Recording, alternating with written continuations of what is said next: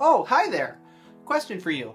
What's the best thing to do when you're a gay guy on a Monday night? That's if you're not looking for your next future love on Grindr, or going out for a late night frozen yogurt.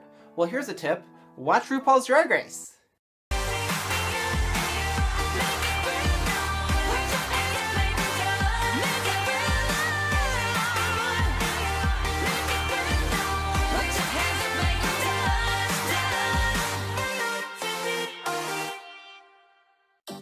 Hey everyone, CJ Rambler here, and I am here to give a recap of the season premiere of Season 8 of RuPaul's Drag Race. This marks 100 episodes, which was brought up several times throughout the episode. So let's get started, shall we?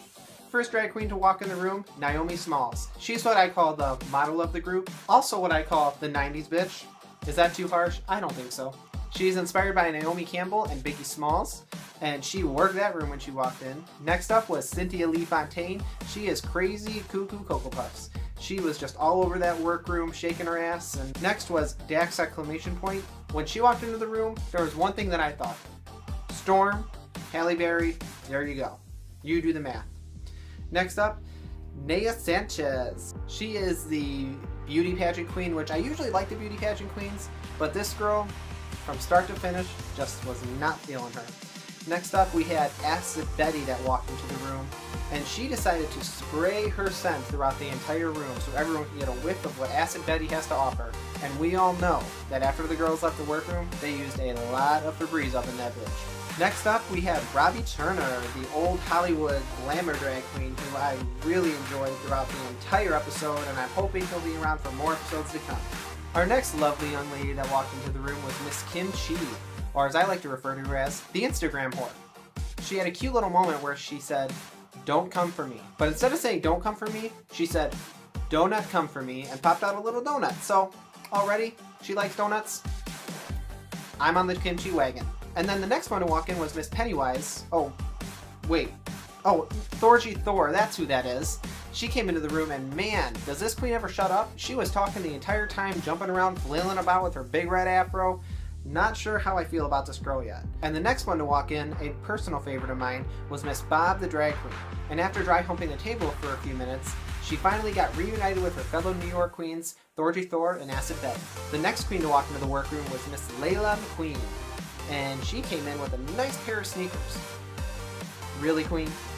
And now, story time with Robbie Turner. After seeing Miss Layla McQueen walk into the room with flats, she had one word to say. No.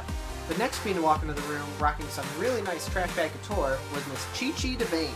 She is what I like to call the garbage bag bitch. And finally, it's Derek bitch. Derek Barry, also known as Britney impersonator in Las Vegas, came into the workroom and was officially named the 100th queen to walk into the workroom. So after RuPaul introduced himself to all the queens, it was time for the first photo challenge. And this was a really cool one because all the winners from previous seasons of RuPaul's Drag Race were there. There was Bibi Zahara from Season 1, Tara Sanchez Season 2, Raja Season 3, Sharon Needles Season 4, Chad Michaels from All Stars, and Violet Chachki from Season 7. You're probably wondering, where was Bianca Del Rio? Who knows? Instead, they had a clown in her place. And I have a feeling one of the main reasons, obviously scheduling was probably the reason she wasn't there, but I think one of the main reasons is there is no way you could possibly have Bianca Del Rio on that show and not take the camera off of her. She would have read every single one of those queens, and it would have been wonderful. One thing I want to point out is that I thought a lot of the queens, the new queens this season, were pretty rude to the winners. Acid Betty, she's saying to herself, "Yeah, I guess I'll pose with these amateur drag queens." Well, can I ask you a question, Acid Betty? Do you have a $100,000 check? I don't think so. Then we had Robbie, who, again, I really like Robbie Turner, but he put his big furry sleeve right in front of Sharon Needles, and Sharon says, "You're in my light, darling," and he goes, "Well, then move." Which, come on, have some respect for these queens. They've won the show. Obviously, they're at a higher rank than you guys, so have a little respect here, you know? And then Layla, she was the last one to shoot with the girls, and she reminded me a lot of the aunts that you see at family reunions when they go to take a big family photo. They're running around not knowing where to go. Clearly showed that she was nervous, but hey, I'd be nervous too if I was standing right next to Sharon Needles. And is it just me, or are all of the drag queens this season super horny? So, as we all know, usually in the first episode, after the photo challenge, you get to see all the girls undressed so you can see the guy version of them. Every single one of these queens seem to be going nuts over Layla McQueen's ass. I took a look at it. Not too bad. So now it's time for the very first challenge of this season. And with it being the 100th episode, it was a big Drag Race family reunion. We got to see Morgan McMichaels come back to assume the position, as RuPaul said. We got to see Chanel, Latrice Royale, Raven, and the best, Hello Kitty! You can't get better than that, right?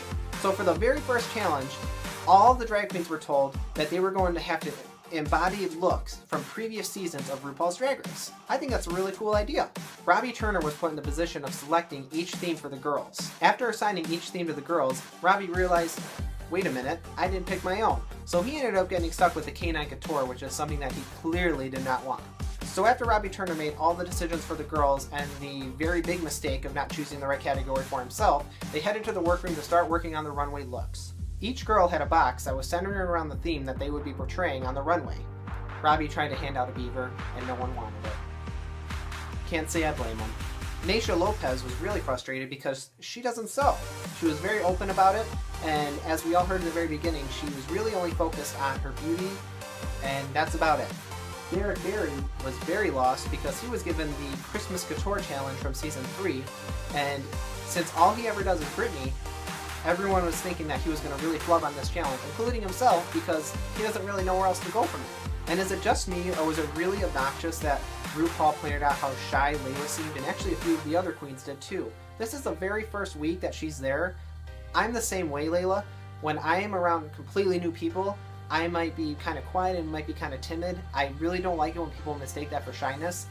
Maybe you just need to take a couple minutes to get to know the people. And I know it might be kind of hard because Miss Bob the Drag Queen has taken up all the attention, which you can't say is bad. She's hilarious. But apparently Acid Betty is not feeling Bob the Drag Queen.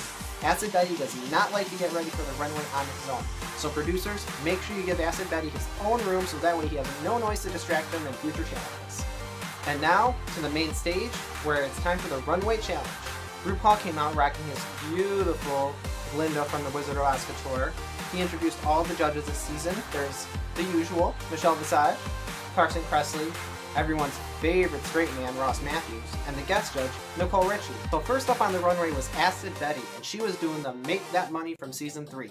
I thought her outfit was pretty cool. What I liked is that it was decked out in bills and coins from head to toe, so she really nailed the assignment. Next up was Bob the Drag Queen. He had the Gone with the Window challenge from Season 2 where the girls had to make curtains into couture outfits. He was giving me some Viola Davis realness. I was pretty impressed with him. Next up was Dax Exclamation Point. He had the Hello Kitty couture, and I thought he kind of blended in with everyone else. Nothing really special there, I thought. Maybe in the next challenge he'll knock it out. And then next was Naysha Lopez. 2 words. No. Next up we had Kim Chi, who had the Hairball challenge from Season 3, I believe. And he was giving me some Cowardly Lion realness, and he was rocking those Florence Henderson wigs that he had to mop up from that box. So I was really impressed with Kim Chi. Up next was Cynthia Lee Fontaine. Meh. Nothing really crazy there. It was a cute outfit, I guess. Next up we had Naomi Smalls, rocking the chestless body and the middle part a la Naomi Campbell. Well, minus the chest part. She was modeling the Rock the Boat challenge from Season 4, and she had to carry this huge boat, and she had this nice little gold dress on, and the judges didn't really like it that it looked like she was having trouble holding the boat, but I think she actually was purposely doing that to make it look kind of funny, so I actually thought she did a really good job. I thought she was one of the best. Up next was Chi Chi DeVayne, and she was rocking one of my favorite challenges ever on the show, the Glitter Ball. She had this really nice silver dress on with these big broad shoulders, but apparently her big ass ripped the back of the dress at the last minute, but she made it look really good on stage. Next up was Thorgy Thor, and she was rocking the Cake Velvet Couture from Season 3. And I have to say, she looked a lot like Carol Channing, that is, if Carol Channing went through intense electroshock therapy. Next up we have Robbie Turner, and it was clear that he was not happy with his decision to do the Canine Couture. He had a very, very tiny outfit on, and it looked like it took him 2 seconds to glue it all together. Not impressed. Next up was Derek Barry, and he was rocking the Christmas Couture from Season 3. And, I thought it was alright. I definitely know he's capable of doing better, but I will say, I did like the mistletoe at the end. And finally was Layla McQueen, the Shy Drag Queen. I liked her look. She was rocking the Post-Apocalyptic Couture. Notice how I said apocalyptic? And I thought she did a really good job.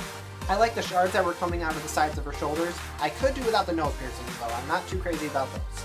So after everyone rocked the runway, it was time to point out who's safe and who's in the top and who's in the bottom. So the queens that were safe: Bob the Drag Queen, Dax exclamation point, Cynthia Lee Fontaine, Chi-Chi DeVane, and Thorgy Thor. The girls at the top of the pack: Acid Betty, Kim Chi, and Derek Barry. The girls that were in the bottom were Naysha, Layla McQueen, and Robbie Turner. And it seemed like Naomi Smalls was somewhere in the middle there. Some of the judges liked it and some of the judges weren't feeling it. So after the judges deliberated, it was time to announce the winner of the challenge, and that winner, Kim Chi. I was very pleased with that. I think Kim Chi did an awesome job, and I think she's a huge competitor. In the bottom three, it was down to Layla, Bobby Turner, and Naysha. I was convinced that it was going to come down to Naysha and Robbie Turner was going to go home, which made me sad because I really like Robbie Turner. Not so much in this episode, but I've seen what he can do, and I'm sure if he sticks around long enough, he'll prove it. But in the end, it came down to Naysha and Layla McQueen, and they had to lip sync to Lady Gaga's Applause. I thought that Layla killed it. She was doing death drops, working the stage, whereas you had Naysha Lopez. I'm surprised that she says she's a pageant girl, because you know those pageant girls have talent competitions, and instead of really working the stage like Layla and taking advantage of the moment, she was just doing the soccer mom clap. So, you probably guessed it, the judges decided to keep Layla McQueen around for another week, which I was very happy about. Now, nothing against pageant queens, because I personally love beauty pageants, and I love drag queen pageants. And as Naysha Lopez walked out, she said that there's so much more to me. Well, I'm sorry, Naysha Lopez, you may be Miss Continental, but you're not America's Next Drag Superstar. Sorry. So that's it! I thought that was a really great first episode, and I'm really looking forward to this season. We got a great group of girls, and I think it will be a lot of fun to watch and see how it goes. If you liked what you saw, please comment. If you hated what you saw, please comment, and feel free to like or dislike. I'm here to share the love. Also, don't forget to subscribe, and I will see you guys next week. Bye!